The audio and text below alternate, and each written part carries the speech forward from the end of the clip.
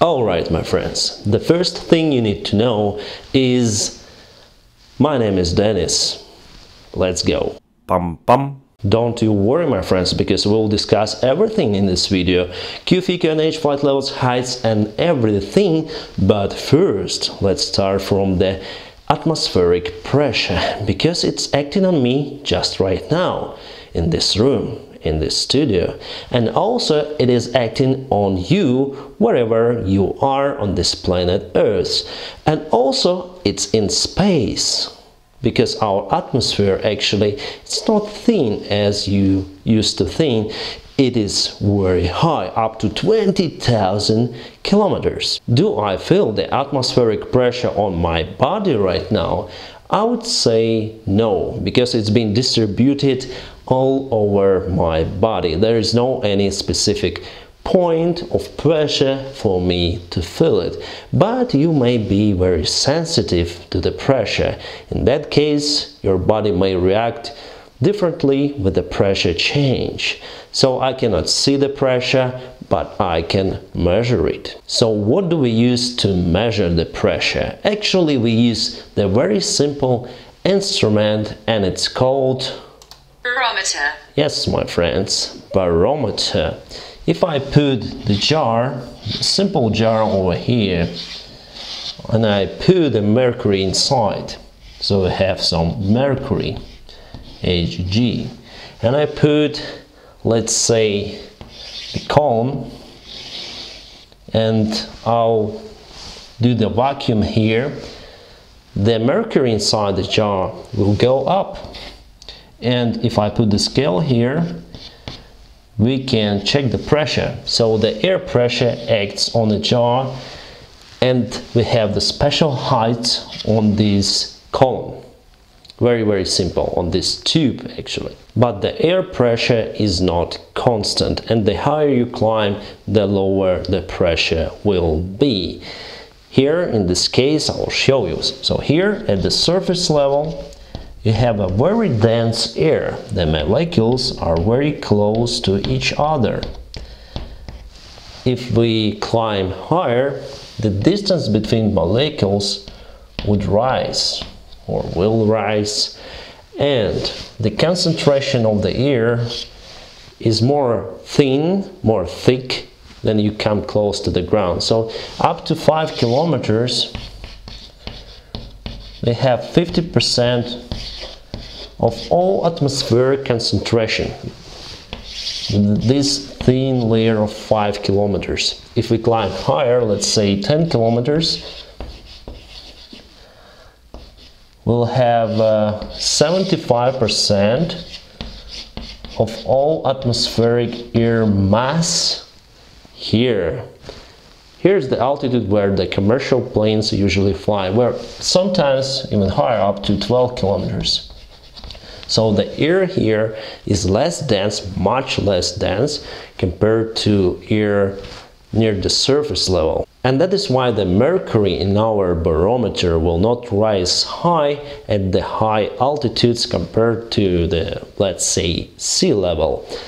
And that is why we need to descend, even though the oxygen saturation in the air will not change up to 100 kilometers of height from the ground. The oxygen will be 21%, the nitrogen 78%, so it's O2 and nitrogen, and 1% are other gases, so this proportion will stay up to 100 kilometers, but still you have low pressure for you to breathe if you have rapid decompression at this altitude or this flight level. That is why we need to descend very fast. We'll do the emergency descent procedure to reach the higher saturation, to reach the higher atmospheric pressure at the low altitude. Pam pam. You might have heard the term standard pressure. So if we take this barometer and measure the pressure at the sea level, and if you measure the pressure under 0 degrees of centigrade with standard air density, you will have 760 millimeters here. So the mercury will rise up to this level. If we speak about the imperial numbers, you will have 29.92 inches of mercury. And we can also measure the pressure that this mercury level creates. So mercury was raised up to 760 millimeters, and that pillar, the column, will create the pressure of 101325 pascals. If we put, there's pascals, if we put point here, it will be 1013.25 hectopascals, and 1 hectopascal equals 1 millibar. So sometimes you have the millibar scale in your altimeter, sometimes you have the hectopascals, so they are the same, my friends. If you fly in ex-Soviet airplane, you will have the 760 millimeters on your altimeter setting. So different units for different countries, for different airplanes, but mostly on some of the altimeters, on most of the altimeters, you will have this 1013 setting. If you set the standard scale, the standard pressure, have this, and you have 2992. So 2 windows for hectopascals and for inches. If you change the scale, we will change them both, and I'll tell you later why you need to change them. Pam pam. Let me draw you one more picture. So here we are at the ground level, and we have the balloon, just a simple balloon, maybe with helium inside, so helium. It has pressure expanding from inside of helium, and it has the pressure that acts from outside, the atmospheric pressure. Let's go with pressure 1. If the balloon is going higher, like here, it will change in size, because the pressure P2, the atmospheric pressure that acts, is much lower at the very high altitude, at higher altitude, let's say, not very high. But the pressure of helium inside is constant. That is why the balloon will change its size, and maybe at some point it may even explode. It will rise itself in size, and the pressure will be so high compared to outside pressure that the balloon will explode. That is what our airplanes experience each time they fly. So we have the pressurized cabin, we have some extra pressure inside and much lower pressure outside, and this thing is called the differential pressure. If we put the, let's say, arrow here and the scale to the ball, we may actually measure the pressure, and let's say we'll put it to 0. Let's say 2, 4, 6, and here 0, maybe 2, 4, and the arrow will deflect, so the balloon will rise in its size, deflecting the arrow, and it will show the different volume, and we may call this values feet. So actually feet. The pressure change is usually gradual, so per each 27 feet of altitude, the pressure changes with 1 hectopascal. So 27 feet, or around 8 meters. 8 meters of altitude equals the change of 1 hectopascal. So you can measure the pressure, or you can measure the altitude. That is how altimeters work. So we have similar balloons inside the altimeters. They are very sophisticated ones, but they're connected with a special sensor that will show us the pressure change, and then the pressure scale will be changed to altitude scale, to feet, meters, whatever. So usually now everywhere there are feet, but still you may find some airplanes that with a meter scale on their altimeters. Pam pam. And now let's speak about QFE, QNH and QNE. Here we have two airports, so runway number 1 and runway number 2. Here let's say the elevation of this airport above the sea level is 540 feet. Here's the sea level, let's say this is the sea. And here's the second airport with elevation of 270 feet lower. So every airport has its own barometer, it has its own meteor station, and let's say the pressure, the QFE is the pressure at particular airport. You see at this airport the QFE is 1000 hectopascals here. If you count the standard barometric difference, so for each hectopascal, 1 hectopascal, we have to climb or descend 27 feet. You may see that we need to add 20 hectopascals here, so 540 divided by 27 will be 20.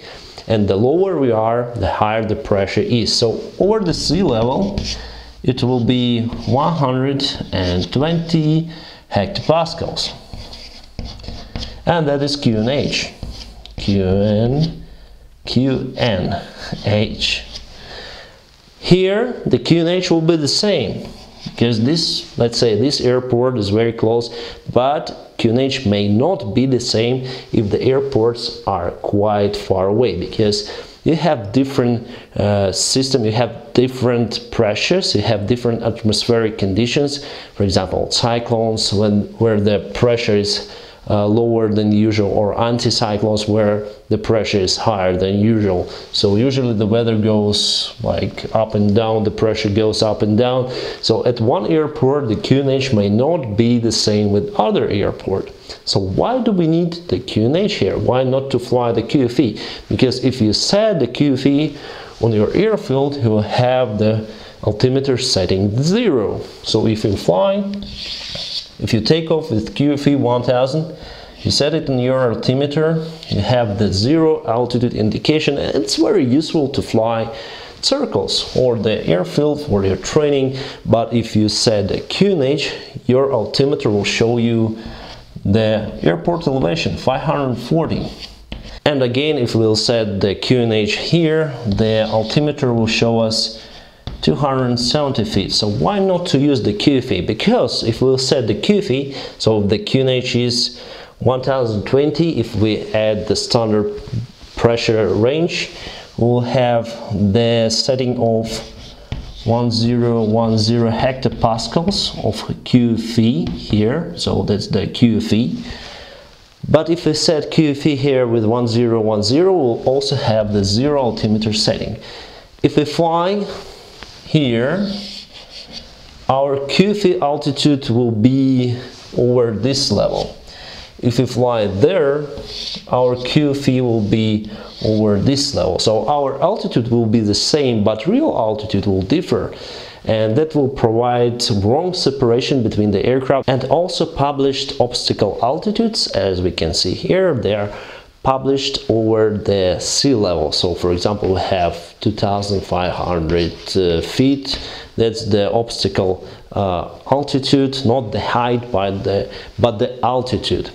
Height might be different over the airfield. And also you have the gap here between your obstacle altitude and minimum safe altitude in the special range around the airfield.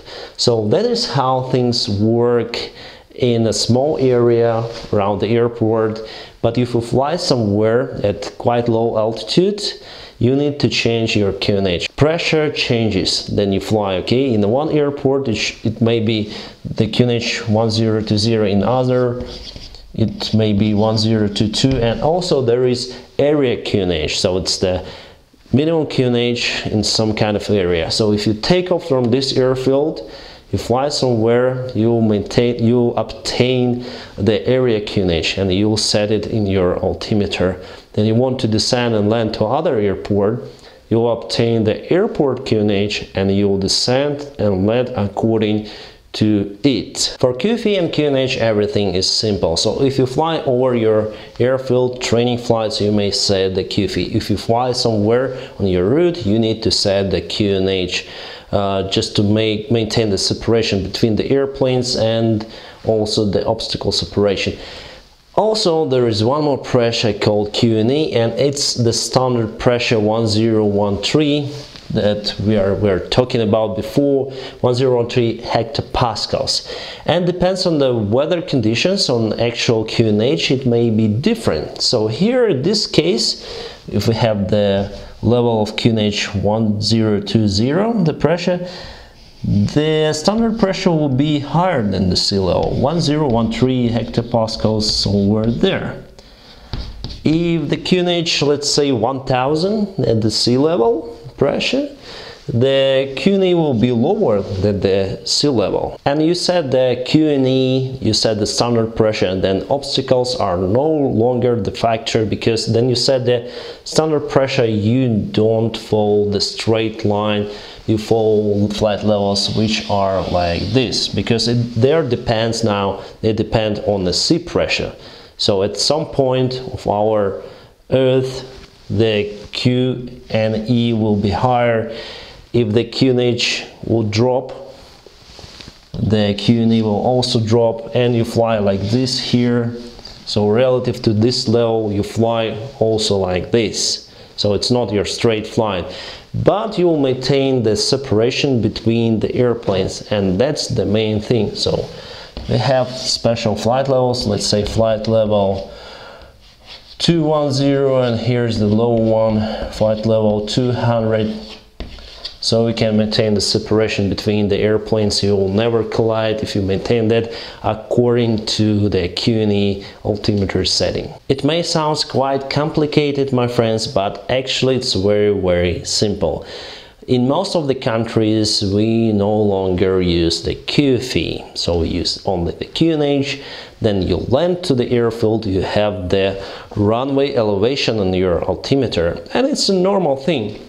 If you have the high elevation airfield, take in account, then you land, you will have the high altimeter setting on your altimeter, high altitude setting. So make sure to decelerate at the proper altitude, because then you fly to, let's say, airport with 3000 feet elevation, 3000, then your altimeter will show you 7000. It doesn't mean that you're the 7000 relative to this airport. It means that you're only 4000. And yes, you need to decelerate, to extend the flaps and land to that airfield. And there you'll have 3000 on your altimeter. Pam pam. One more thing, my friends. I hope you like it, because I know that I will not have a lot of views for this video, but some of you requested me to film about the QNE, QNH, QFE, so I did my best. I did what I could to film the video about this stuff.